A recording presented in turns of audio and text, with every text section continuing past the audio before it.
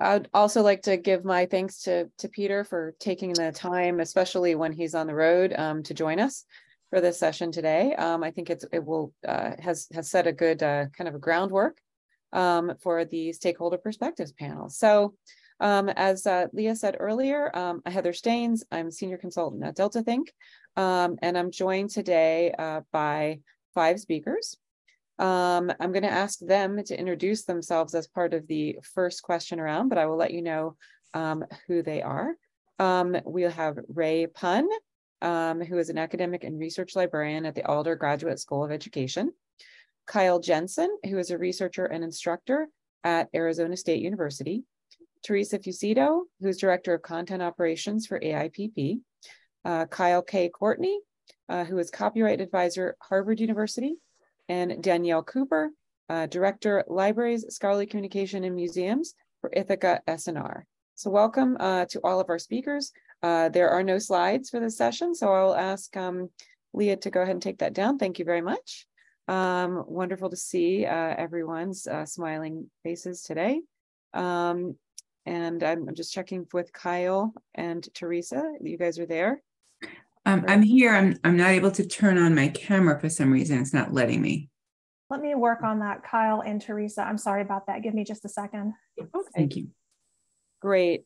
So what we hope to do with this discussion is to kind of bring varying perspectives in. Peter was great to allude to like some of the technical perspectives, the library perspectives, those of us who are working in the information industry perspectives. So we want to take this opportunity to just go a little bit deeper in that conversation. There's Kyle. And so first up, I'm just going to ask everyone to give a brief introduction, why they felt that it was really important to be part of this panel today, some of the perspectives that they represent, and then we'll do more of a deep dive. I'm just going to go the order that folks are appearing in front of me. So I'm going to start with Kyle Courtney. Hi.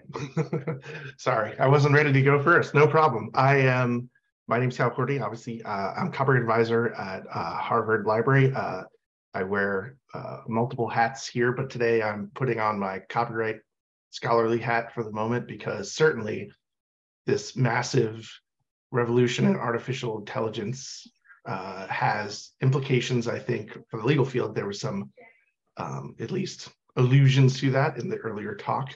And I think the cultural, social, and educational ramifications of these advanced technology has its footprint, though, in a lot of stuff in which technology does often challenge the notions of law and specifically copyright. But I'm here today to talk a little bit more about how the possibility of what we've been through in the past with regards to Google Books and HathiTrust and a number of other issues could possibly move the scope forward for transformative fair use, which is kind of the newest and most interesting way in which you could train an AI set. So I'll talk more about that, and I will not limit it just to ChatGPT, which is textual based. Midjourney, Stable Diffusion, DALL-E. We've actually seen lawsuits already emerge from the art side of the house, and certainly we collect that as well in the library system. So I will be talking a little bit about that. That's why I'm here, I think, at least why you invited me, Heather. So thank you. Great. Well, we'd love to hear your thoughts across all of that. And next up again on my screen is Ray. Great. Thanks, Heather. Hi, everyone. It's good to be here. Thank you so much for attending today's session. My name is Ray Pun, pronouns are he and him, and I am a teacher educator as well as a librarian. So I teach teachers, people who are trying to get their master's and credentials at my program in the state of California. And in addition, I'm also a faculty member as well. So working with other faculty members on thinking about how ChatGPT is impacting the learning of our teachers as well as their students, the K-12 students. So it's sort of like there are different sort of layers, almost a shell within a shell within a shell. But in general, I have been involved in a lot of these conversations with other fellow academic and school librarians about ChatGPT and generative AI tools and its impact on teaching and learning. And that is why I'm here today. Thanks. Thank you. It's kind of like an inception, the way you describe it. Danielle Cooper. Hi, everyone. My name is Danielle Cooper, and I am a Director of Libraries, Scholarly Communications, and Museums at Ithaca SNR, which is a not-for-profit research organization that focuses on information and technology practices in higher ed. Ithaca SNR's research is public-facing, and as part of the work that we do, we track the perspectives of higher education decision makers and other stakeholders, including national studies of faculty, library directors, senior research officers, just to name a few. And at Ithaca SNR, we're developing a new research project for the fall in collaboration with a group of universities that are prioritizing constructive engagement with generative AI on their campuses. And the project will include systematically observing patterns in the technology's uptake, evaluating those use cases for their risks and rewards, and developing university-wide guidance for its use in preparing staff, students, researchers, instructors accordingly. So I'm here today to provide a bird's eye view on how generative AI is being approached in higher ed, including variations and similarities between different stakeholder perspectives. And I'm happy to provide a link to the project from Ithaca, although flagged to the organizers at Charleston. It looks like I can only post to the other panelists in the chat. So I'll post the link in that chat, and maybe they'll be able to share it with the wider group. Thrilled to be here. Thanks so much for inviting me. Thanks, Danielle. Kyle Jensen. Morning, everyone. My name is Kyle Jensen. I'm the Director of Writing Programs at Arizona State University, which is one of the largest writing programs in the country. I'm also a professor of English who specializes in the histories and theories of writing. So I've been writing about artificial intelligence and large language modeling for a little over 7 years now. It's an area of interest for me. It's one of those fascinating components of life where I can talk with academics about it and then have a conversation with someone at my dinner table who I had no idea was even interested in these kinds of issues, and they'll start asking me really thoughtful questions about it. So I agreed to be on this particular panel because I think the more opportunity we have to flesh out and gain multiple perspectives on this really important topic, the more prepared we'll feel for the future. Thank you. And Teresa Fusita. Hi, good morning, everyone. My name is Teresa Fusito, and I'm the Director of Content Operations at AAP Publishing. And, the area that I'm responsible for is largely the support of the peer review process and the editorial offices, the support for our editors and our journal managers, as well as the publication and production process for articles and hosting on the platform. And why I'm interested in this particular topic, ChatGPT, from a publisher's perspective, AP Publishing, along with our journal editors, are members of COPE. And we use those COPE guidelines to help support and guide all aspects of publication ethics.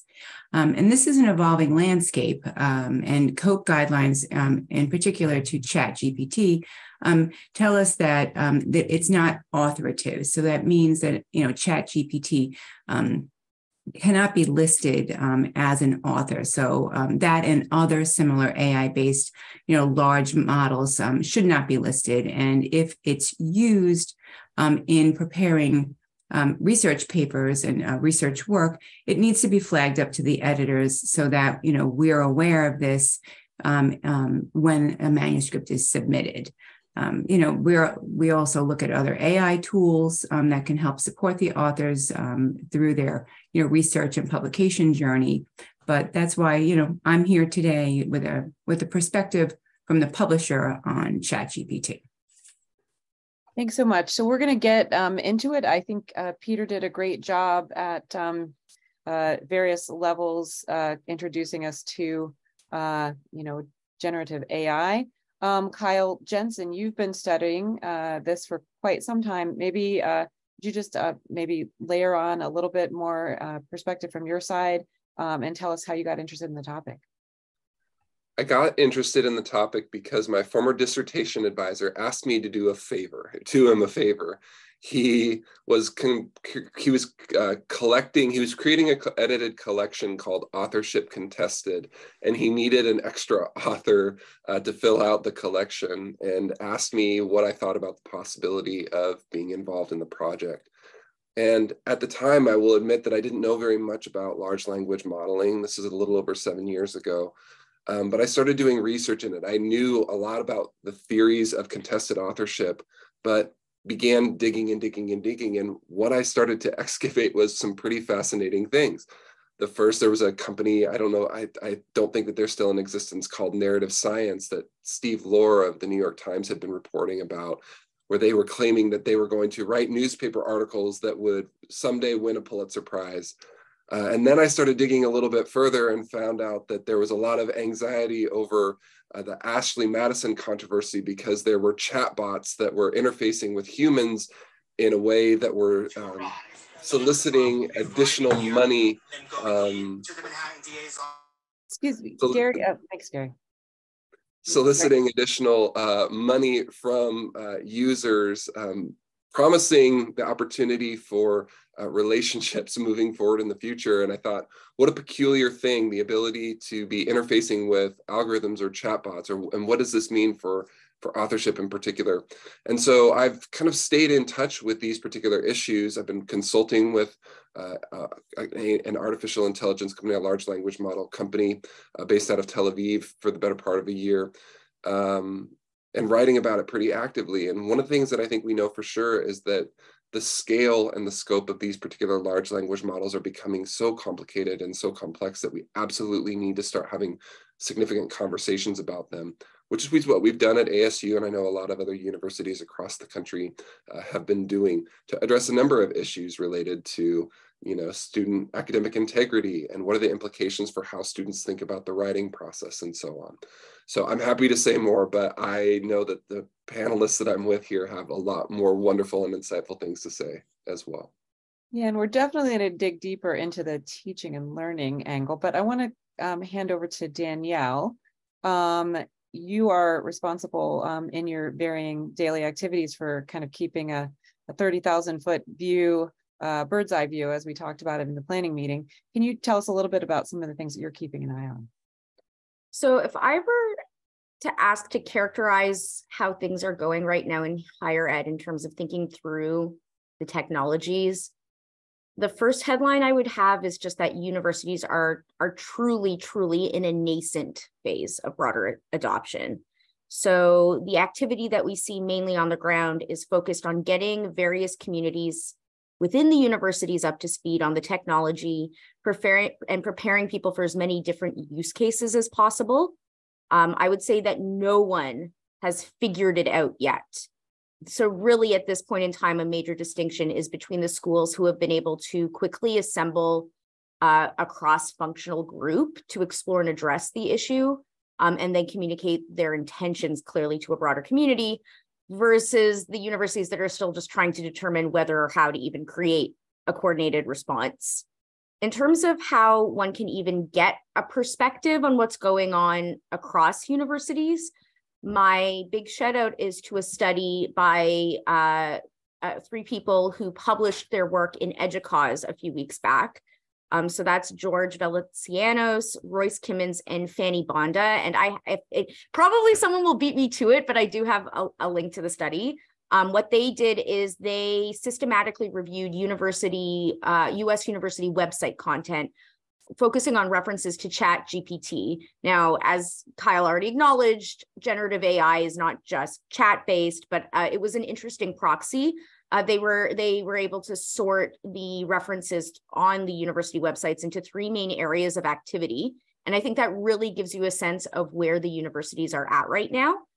So the major area of activity was related to opinion pieces, articles, or announcements of lectures related to ChatGPT. The next largest area of activity was reports on experiments with generative AI. So basically bragging about the researchers that are already working on this issue at a deeper level at the university. And then finally was grading or other policies related to using the technology in an educational setting. There was about 20% of activity in that area, so not insignificant, but still the lowest frequency of occurrence. I also just generally think that EDUCAUSE is doing a good job. This is the Professional Association for IT Professionals. They put a number of resources out there and are regularly tracking the issue. Beyond IT, another area of what I would call proactivity in this space is coming from teaching and learning center professionals.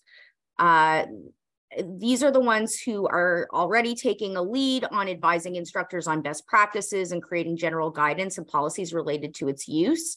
The POD network, which is the Professional Association for Teaching and Learning Professionals, has a very active Google group focused on AI and education, and you do not have to be a member of POD to join it. And I can give a link to that group as well. And one of its more active members is Lance Eden at College Unbound. He's been collecting classroom policies for generative AI tools. So basically you get a list of resources of how generative AI type technologies are being incorporated at the course level by instructors on the ground. Of course, there are concerns around academic integrity, but the reality is that actually few schools have outright banned the tools. The ones that have get headlines around it, but it's still a minority of schools. And the reality is that the methods of detection when it's related to academic integrity are just really ill-formed, including quite a bit of critique of Turnitin, who has just recently turned on their new detector in this space. And you see some of the most concrete policies related to academic integrity and IP as well around in more of the publishing space, which thankfully we have representation on this panel. We're definitely going to dig in that. I want to ask you one thing before I move along.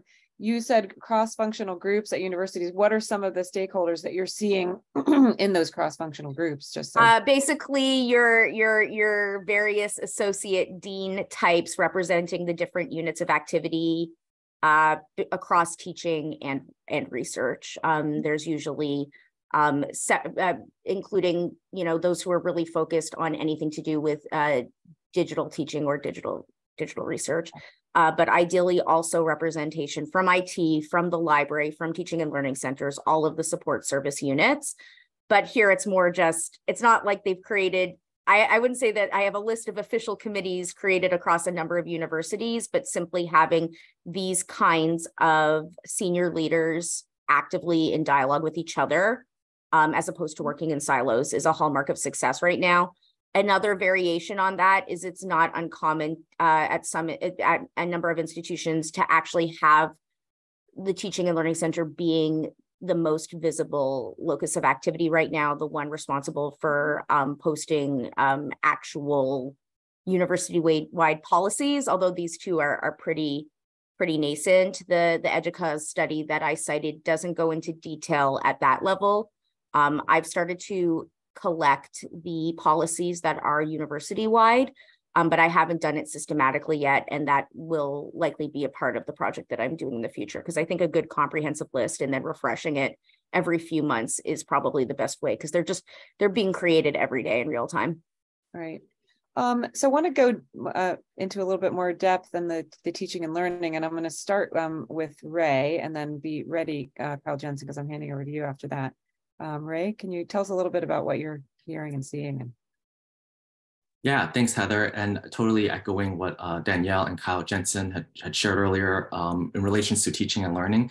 So as we know that for libraries, there's a transition towards moving away from it's been happening for quite some time, moving away as an information repository and more into a teaching and learning support, right? As educators, supporting those efforts with our teaching faculty and really engaging with that. So it really, with ChatGPT, it really elevates the library's role in sort of having these conversations. And of course, a lot of it is consensus driven. So like in terms of how people make decisions on the policy with ChatGPT, it's sort of across the different groups that Danielle had mentioned.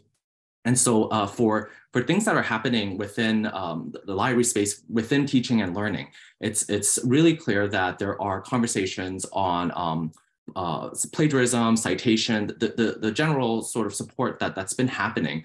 But in a way, I think it's critical to think how it sort of supports some of the efforts that currently is being in place.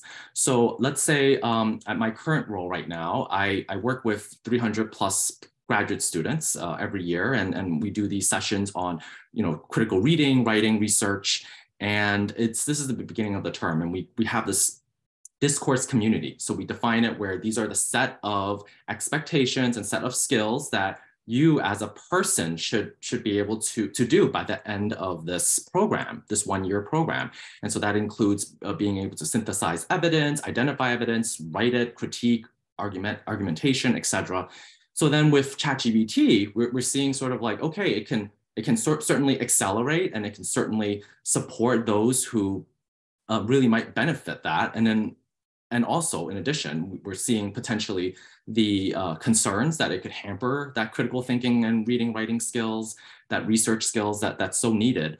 And so it's sort of like a balance between figuring out how it could be best utilized for those who could really benefit, and how it could perpetuate certain types of biases and harms. I think there was a question here that was flagged earlier, which we'll address. The question is about really whether how we can support, for instance, students who might be multilingual, right? And students who might be experiencing ADHD. I think there was an Insider Higher Ed article, an op-ed, talking about a person's experience with ADHD and how ChatGPT helps them stay grounded with the focus. And so I think with those experiences, we need to sort of consider that. And so those are some discussions that are going on. Mm-hmm. And it flagged earlier by Peter, I will add that about privacy. So privacy is certainly a major issue, and certainly the tool is available, but it's potentially creating data profiling, right? And that in itself could have major impact on our students, particularly those who are coming from marginalized backgrounds, undocumented students, LGBTQ students, if they're doing specific kind of research related to their positionality, that kind of data can go out there. And so librarians are talking about ways to sort of really bring it out there as a disclaimer, but also working closely with a lot of faculty members to ensure that it's used in a responsible way, but also in a careful way. So I'll kind of like pause here. Yep, and Kyle, is this sounding familiar? Kyle Jensen? Yeah, sounds about right. I mean, I think that part of ChatGPT came onto the scene kind of so quickly and so abruptly, and kind of at bad timing. I don't know if y'all agree with this, but it happened right at the end of November. We're all getting ready to grade our finals and take a break for a minute, and all anybody could talk about during the winter graduation was, how are we going to deal with this particular issue? There's a lot of planning that needed to take place, and a lot of us who have been in higher education have been part of having those particular kinds of conversations. The question that I get most consistently is, what value do these particular kinds of technologies hold for students in the classroom?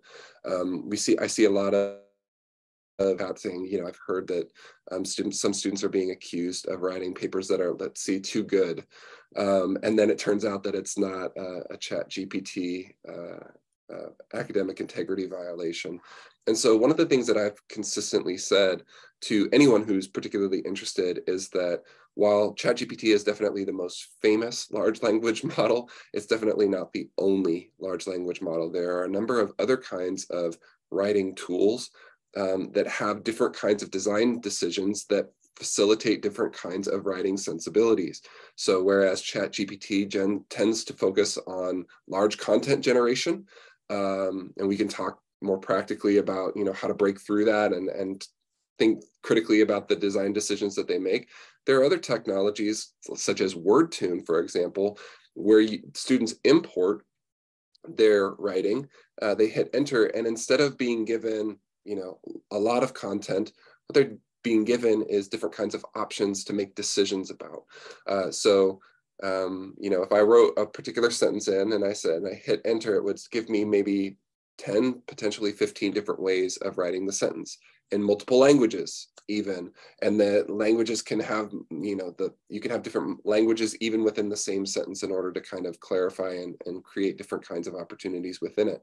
And so, although large language modeling and these kinds of technologies are definitely exigent, we can always return back to the fundamental questions about what we're asking students to learn.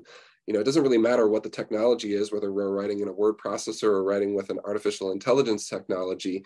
Students and all writers really struggle with one really difficult thing, and it's how do I make the right decision when I'm forming an argument? How do I make the right decision about what evidence I'm going to use?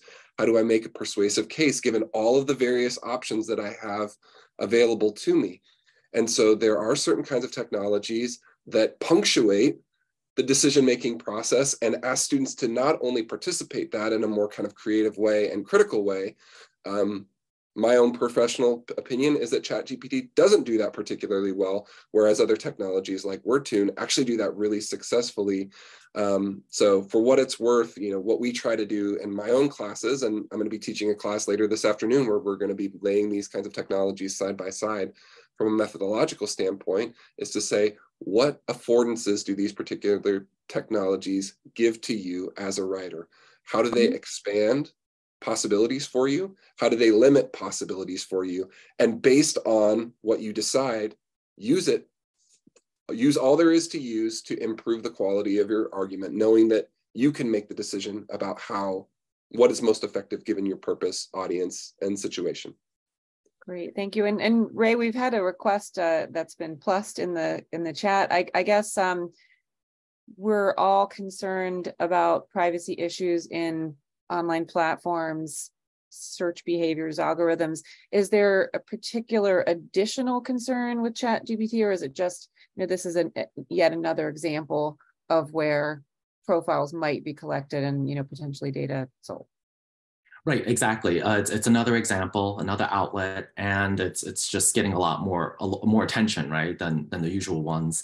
And I think it really could pose a risk because we don't know where this is going, and for educators, we really take it seriously, the surveillance that's happening, and so I think yeah, it's just another example. Great, thanks for that clarification. I want to go to Kyle Courtney. We've had some questions and some conversation about the copyright implications, and I know that when we had this planning call, you said that there were lots of issues that you kind of touched on, and you said one way to look at it is an issue of input and output. Could you tell us about that? Sure. So this is a challenge because the law of AI is just nebulous right now, but now it's exploding. So just a note, by the way, the privacy considerations, I'm not even going to talk about that, but ChatGPT was shut off in Italy just the other day because of the EU's data protection laws, and the Italy data protection regime wants to make sure that they're following the rules. So right now, ChatGPT can't even be used in Italy. So it's kind of interesting elements of that, but I'm putting that all aside for a moment because I struggle in some of these same areas that everyone else is discussing here, not just my role as a lawyer. I teach a legal writing workshop at the law school, and of course we're like, hey, they can write contracts. I do a seminar course called Cyber Law. So this is true worlds colliding for me in every way as a copyright scholar, a teacher, and a user of copyrighted works.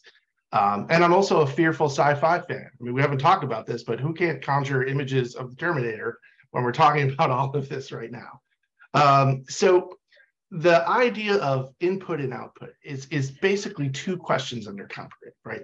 Does AI's large-scale training infringe upon the works or data used to train the AI, right? People are creating images or text or things, and that's what's used to train it. And then the other end of it, once you've done something or created something with the aid of AI, should AI-generated works be copyrightable in and of themselves, right? So this is all, I think, part of the challenge that I think we're all facing in some capacity. So just to note, copyright law is supposed to be balanced, right? So copyright creators get some protection in their work. They can't prevent everything from happening, in fact, because the other end is all the exceptions that are built into copyright, which gives users of those copyright materials some user rights, right? So the copyright in itself is a balance of those acts. And so when we talk about the input, AI systems are trained to create literary, visual, and other artistic works by exposing the program to all of this data, right? OpenAI, for example, acknowledges that their programs are trained on large, publicly available data sets that include copyrighted works, right? And so that gives the machine learning ability to, you know, produce its output. But again, necessarily, it absolutely involves making copies of the data to be analyzed. Now, creating copies without express or implied permission from the various copyright holders might infringe copyright, right? That idea, if I dump 1 million images that I didn't create to train a machine, that could be because I'm making copies of the work, right? And again, you need to generally get permission. But as I said, there's a whole host of exceptions, including fair use, that made this. So for example, Stability AI is being sued currently, right? And they train everything by scraping public websites and storing them in their servers as compressed copies. Now they change them to data, ones, zeros, etc. And then they produce new images through mathematical software process. And I put new because, you know, how new they are is certainly subject to the second thing, the output. But the new images are based on these learning process. Stable Diffusion draws on them every time they're assembling a given output. And that's why we can get something. I'm gonna drop this in the chat. This fascinated me. This was somebody did a series of presidents and said, make them look cool with mullets and sunglasses. That's it. That's all the prompt here. So certainly pictures of Abraham Lincoln and Carter and everything might be in the public domain, but the prompt is what created this. And this is kind of one of those fun and interesting areas. But obviously the discoverability that people were using copyrighted materials is what caused that first lawsuit. Now, I'd like to mention that certainly we've seen new technology transfer the notion of risk into lower end risks for certain types of uses. Now, for example, you and I type the word red car into Google Images, right? And we get hundreds, if not thousands, if not tens of thousands of pictures of red car that are presented to us in a nice interface where all the red cars are presented. Now, that was found legal many moons ago. And that idea is that it's using the images for a different purpose than the original. Well, this is kind of fascinating because we've had that thread run through law for a long time. Even the idea of using something for a different purpose is the very breadth and scope of education, right? What is a jazz class without using some jazz?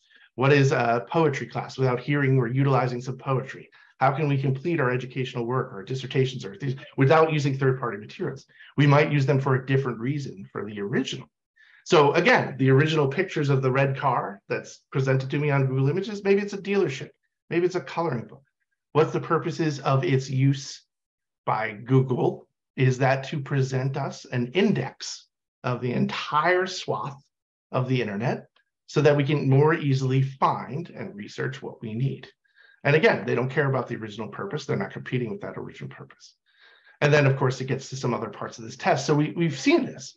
But in the lawsuit that's coming from some artists against Stability AI, they're saying Stability downloaded without permission. The compressed copies are still copies. And they called it basically a complex collage tool. And they said this creates market harm. But they might have a little bit of a fight here in the US with regards to transformative fair use. But of course, Getty has also sued Stability AI, but in England, and they have a different area. So again, that idea of input training could be infringement or could be a fair use. We are to see, but we do have precedent in this space. The output is even more fascinating to me. So if you'll bear with me for a moment, the copyright rules generally say that you have to have human interaction of some kind, right? Non-humans don't get copyright in the materials, right? And courts have taken a really dim view that animals, divine beings, ghosts, this is real, can take advantage of copyright protection. They cannot. So everyone remembers the monkey selfie. That's going to be the most famous. I also like the one of the ghost that possessed somebody and they wrote a book. That's a fun one. Can't get copyright. The ghost can't get copyright. And then the elephant that takes pictures. That's another good one. So that idea that somehow something that's generated by AI can't get copyright. Now, in 2019, Stephen Thayer tried to register a picture on behalf of an algorithm. And he wanted the algorithm to be the copyright holder. And the Copyright Office rejected that and said, this is not copyrightable. His title of his work is called A Recent Entrance to Paradise. You can look at it online. It's part of a series that simulated near-death experience in which an algorithm reprocessed pictures to create this hallucinatory image of a fictional narrative about the afterlife, but they rejected it. They said a machine made this in some capacity. And so that idea that it's been rejected, recently we had a very interesting case. This is 2022, so in the law, that's super recent. A comic book artist named Chris Castaneda made a comic book called Zaraya of the Dawn, in which she utilized AI to create the comic book images, but she wrote the text, arranged all the images in the layout. Initially, she had been granted a copyright in that work, but then they reversed that decision and they said, you know what? No, the machine made the images. However, because technology are not the product of human authorship, you can't get copyright images.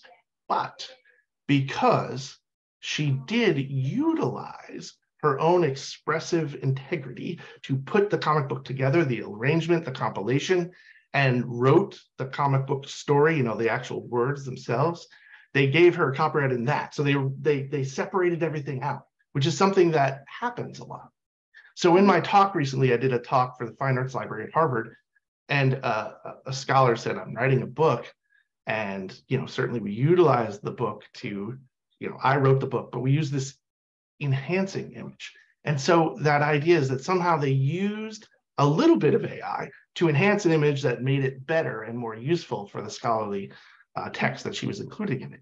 And I was thinking, well, wasn't that interesting? What if we get to AI machine works can't be copyrightable, but what if it's combined with? So I'm calling this AI enhanced. The author and the machine work together. Mm-hmm. So some creative expression of that. Are they joint copyright holders between the machine and them? Is it in the public domain because you can't enhance it? Is it owned by the author? So the best part of this is that I don't have to answer any of these questions today. I just have to outline where the law currently sits. So I want to hand over. This is a perfect segue to Teresa. But I don't want to. Can we talk about the challenges, but also the opportunities that you're seeing and where you sit at American Institute of Physics? Certainly. So, and I just wanted to go back just for a second to something that Kyle just said about Italy banning, ChatGPT in Italy and the use of it. And as a publisher, and as all publishers, we need to be mindful of these changes because we have to be GDPR compliant. So, these decisions have a big impact on us as publishers.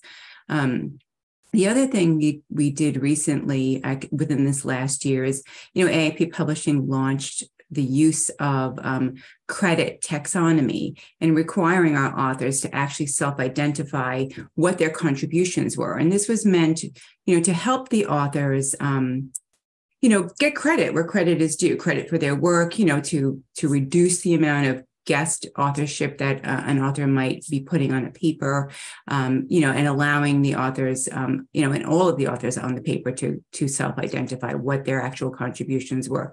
It helps them with their tenure as well. A lot of times their institutions require understanding what their contributions were to their research. So that's another area, which while this isn't AI, it is something that we implemented to help with, authorship and ethics around proper authorship. So opportunities though for AI, because all AI, is not created equal, but what we have done at AIP Publishing is, we have at the forefront of everything that we're experimenting with is, how is this helping the researcher? So often a researcher or even a grad student, while they're writing their papers, might not have all of the information that they need and their advisors may not be, the best to equip them with what it is they might need to do to have their paper published. So what we've been experimenting with are different solutions, that are available. And we have, some tests going on with some pre-submission tools where an author can run their article through, an AI-based manuscript checker, if you will. So instead of having their paper, pushed back to them for simple things like your your abstract isn't formatted correctly, et cetera.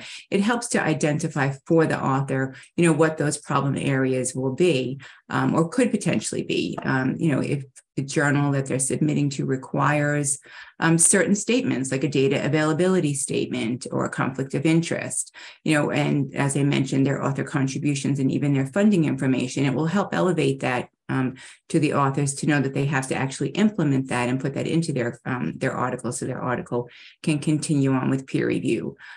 We have experiments currently going on right now with AI for digital copy editing. And the digital copy editing is not meant to replace the human loop, because there's a certain nuance and subjectivity to some of the copy editing functions that happen where an AI doesn't possess that same, obviously, level of understanding or nuance. So there is a human loop that checks it. So when someone had spoken about trust and trusting the AI, we've seen through, trial and error that yes, a human does have to check it. There can be algorithms in the background and rule-based tools that you're using, but you still do have to have that opportunity to check what the AI is suggesting to correct or update or to add. And this is to help the paper go through the process more quickly. We do have experiments happening now, even with the insertion of figures, where the authors may be able to embed their figures directly into their manuscript versus having to upload them, and they're able to be used for the publication of the articles. So there's a lot of opportunity with the use of AI, because speed to publication when you're a researcher and you're trying to get your paper published seems to be at the forefront. So they, it's nice to have all of the bells and whistles, but they really just need their content up there, because they could have grants pending, could be, again, patents could be pending, et cetera. There's a variety of reasons why speed to publication is so important to the researcher. So how do we as publishers help them on this journey? And that's some of the things that we've been working on, as a publisher over the past, 2 years, and have plans into the future. But that's the seat in which I'm sitting in from a publisher perspective. But it's really we also utilize tools for for plagiarism. So all of the articles are run through a similarity check to make certain that there's not a lot of overlap. And then again, this is where the human comes in. The AI can give you a report and a finding, but you need someone to actually interpret that report. So you can't just say, if it's got a score of 30 or above, we're just going to discount it, because that may not be true overlap. That may be areas of the paper where, you are seeing things that are done in a similar way. So like the methods section, and sometimes it even looks at the references that someone may be using. So these tools do help the authors with the creation of their research papers and to put them on a path for acceptance. So those are the experiments that we're working on at AAP Publishing, and we're seeing a lot of positive uptake from the authors and a lot of positive feedback we've received so far. So there's a question in the chat for you or in the Q&A. Is AIP experimenting with AI in peer review?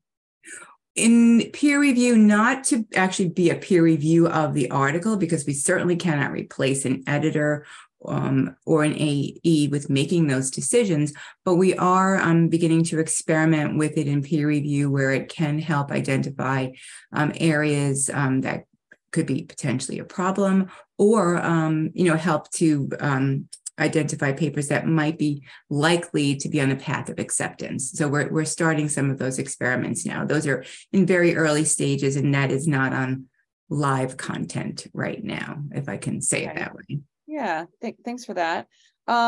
Peter, in his talk, alluded a little bit to kind of like experiments and trying to, disallow or prohibit the use of certain tools probably are going, I hope I'm not mischaracterizing it, but the road to ruin. Is it possible, Ray, to detect, and Kyle Jensen, loved your thought on this, 100% that something's been done by a computer and not a person? I don't think it's possible with 100%. And the way that the tool is getting more sophisticated with the new iterations coming in, it's really, really hard to see. But right now we do have some tools like GPT-0 by Princeton's undergraduate student Edward Tian that I've been testing it out and sharing it, and it does flag. But as it was hinted in the chat box earlier, it really can create these biases that are inherent in all of us, which is, as instructors, you might be like, hey, how can this student write like this, right? They must have used ChatGPT, but in essence, maybe they didn't, right? So there's that concern. But in terms of your question, I don't think these other tools could really sort of look into 100%, but maybe Kyle Jensen might have another thought. Yeah, I shouldn't have said 100% because like. But what do you think? Flattered by your confidence, Ray. I don't have the technical expertise to answer that question. But what I will say as an educator is I think that the preoccupation with detection is a little bit of a red herring, and it actually puts us in a deficit mindset that is pretty consistent with how we've approached writing instruction independent of artificial intelligence technologies. So if we're constantly looking for the things that students aren't doing correctly, or we're trying to kind of pinpoint and say, you are not doing this in earnest, you are not developing the kind of intellectual traits, that's a pedagogical approach that has deeper implications that has absolutely nothing to do with artificial intelligence. The question I would ask is, well, if you want to know whether or not your students are using, AI tools, the best place to do that is to actually become intimate with their writing and their writing process, to get to know them as students, to ask them questions about what they want to accomplish, and to emphasize the kind of purpose that they need to write with, the kinds of audiences they want to reach, the kinds of situations they want to have an impact in. And from that space, develop a working intellectual relationship, and then ask at various points, to what extent can this artificial intelligence technology enhance the argument? To what extent could it compromise your ability to write as an emerging writer, or whatever the case may be? One of the things that I found particularly fascinating, I'm teaching a methods course here at ASU, and the presupposition is, I think probably the panic is, that students want to use these particular technologies and they know a lot about them and how to access them and use them. When I approach my class, which I will say uniformly is pretty tech savvy, they're like, not only we don't know a lot about it, but we're not particularly interested in what it has to offer us, because we don't want to risk the possibility of having any ideas not be characterized as our own. And we don't know enough about the technology to actually use it in ways that help us advance our own agenda. So I say this to my colleagues all the time and encourage everybody that when it comes to students, I think the best method is pretty simple. It's sit down and talk with them, ask them what they want to write, ask them what they know about artificial intelligence technologies, ask them to tinker with it a little bit and say, well, in what ways can this potentially help your writing process, and in what ways can it pull away from it? And ask them to think critically. And to the extent that we're doing that, I think that writing instruction, although it is inflected differently now by artificial intelligence technologies, it doesn't really change in a meaningful way, for what it's worth. Yeah, I'm thinking of the early days, spell checking, grammar checking. Personally, I dislike the grammar check. If I've done something some way, it's usually for a reason, but those are the kinds of things that just naturally kind of get into your workflow. Well, Heather, that's an important point, and I don't want to take up too much time here or linger over it, but as an English professor, the preoccupation with correctness is the question that I receive the most. So like if someone walks up to me and they say, oh, what do you do for a living? You can't see this, but I'm 6'7", so I look more like a basketball player than an English professor. I'll say I'm an English professor, and like, oh, I need to watch my grammar around you. And I think that that's particularly funny because I don't particularly watch a lot, as you figured out, no doubt, during this panel. I don't pay a lot of attention to grammar myself as I'm delivering an argument. But I think it's important to recognize that we have a long, long history of thinking about writing in terms of correction, almost to the extent that when we think about the work of writing and why students don't particularly want to engage in the work of writing, it's because we're presumed not to be very good at it. And so what I'm worried about as an educator is that with these tools are like, okay, well, I'm not very good at writing, and clearly this technology can do it better than I can. So I'm just going to export that responsibility to the technology. And that to me seems like a really bankrupt arrangement. We need to figure out a way to have a more affirmation-based approach to writing instruction. And that's why earlier when I was talking about the differences between, like, say, a ChatGPT versus a technology like WordTune, if WordTune is multiplying possibilities and asking students to make decisions about it, it's taking a more affirmation-based approach, saying you know more than the technology about which words, which sentences, which versions of this particular sentence, paragraph, whatever, are best suited to your audience, purpose, and situation. Whereas if you have technologies that just create fully formed text that you just turn over, that tends to, inculcate a deficit attitude over and over and over again.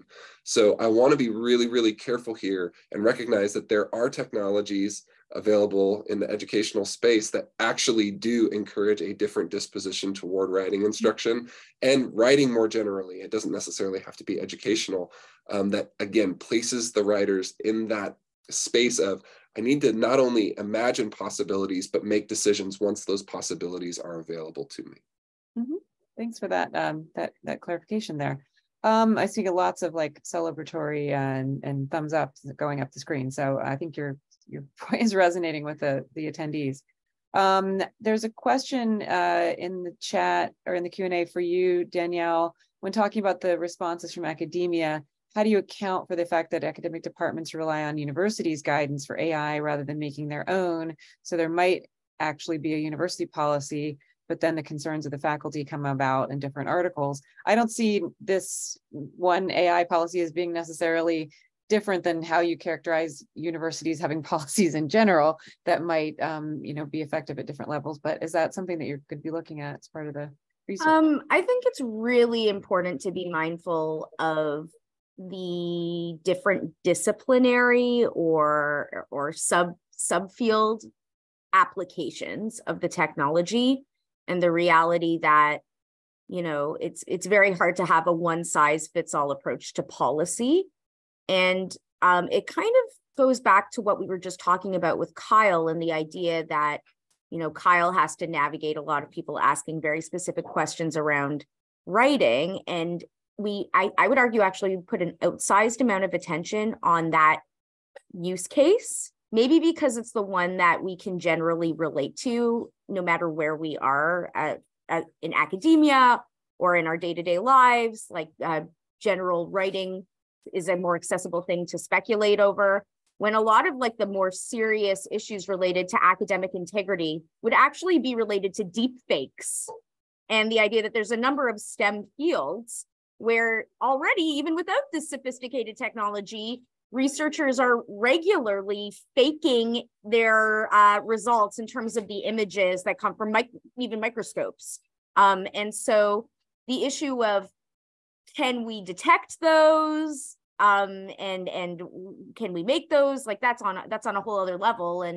And so one cannot discount the disciplinary or subject related responses, but it goes back to what I was reflecting on earlier, which is that a university can only govern certain kinds of use cases effectively. And the reality is that we've always had in the higher education world, not just the university, governing norms or expectations. This is a huge place where the journals have a role to play, because they're the ones that and the scholarly societies, which often operate their own journals or series of journals, they're going to come up with their own norms around what I would call issues related to the research enterprise, which is different than teaching and learning.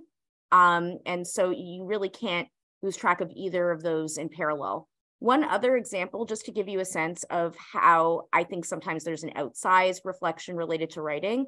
One of the most promising but like interesting applications related to generative AI in teaching and learning is actually grading of different, not related to grading and not of the humanities ilk, things like math, where showing your work, even that can be, processed systematically in a way that one maybe necessarily can't do when reading an essay. And there's a number of startups. You want to look into one, look at Plum. PLOM, very interesting backstory about the technology that they're using to do grading. We focus so much on the writing angle when there's so many other activities in higher ed, either for research or teaching, that are going to be affected by this. Thank you. I want to go around and give everybody, as we're coming up on time, just an opportunity to give a few last words. What would you hope, attendees would take away from this session today? Something we didn't get to cover yet, but you'd love to maybe talk about more later in the breakout sessions. Just anything you want to go ahead and add. I'll start with Teresa. And I don't know if there's anything I didn't necessarily cover. It's just, it's an evolving landscape. We have to all be very mindful of changes and, not stand on, I think, tradition. We have to all be open to, how do we navigate this going forward? I think that's the mindset I'm coming from. Mm-hmm. Great. Kyle Jensen. Just to encourage everybody to continue reading. Teresa's correct. We're in an evolving landscape, and it's hard to keep up with all of the evolutions.